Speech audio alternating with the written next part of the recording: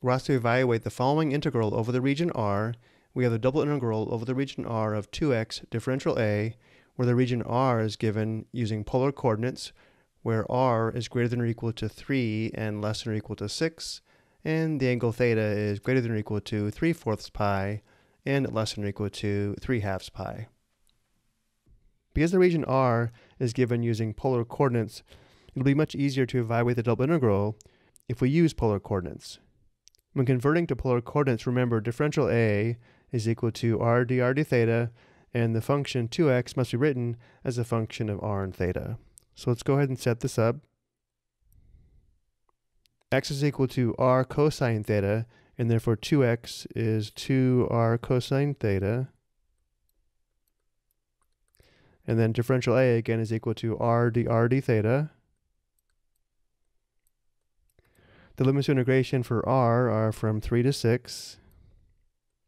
The limits of integration for theta are from 3/4 pi to 3/2 pi. Let's go ahead and rewrite this. R times r is equal to r squared.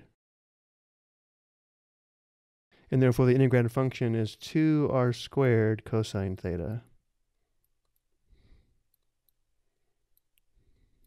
And now let's evaluate this on the next slide.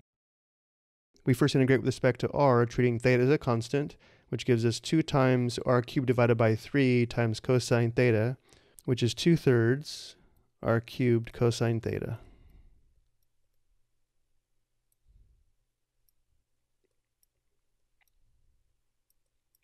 Now we need to find big F of 6 minus big F of 3, and we perform substitution for r, not theta, since we just integrated with respect to r.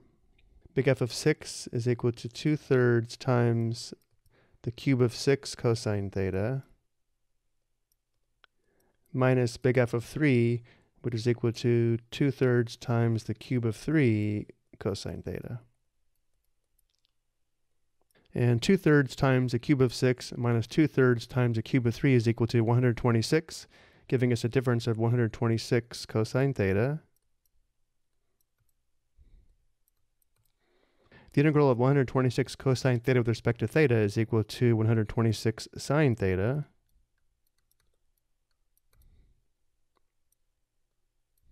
Now we find big F of 3/2 pi minus big F of 3/4 pi, which gives us 126 times the difference of sine 3/2 pi and sine of 3/4 pi, which is equal to 126 times the sine of 3/2 pi is -1 minus the sine of 3/4 pi, which is square root 2 divided by 2. If we need to, we can check the unit circle.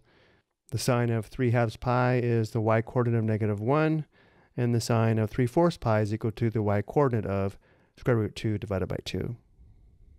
So this would be the exact value, or if we convert to a decimal, rounded to 4 decimal places, we have approximately -215.0955.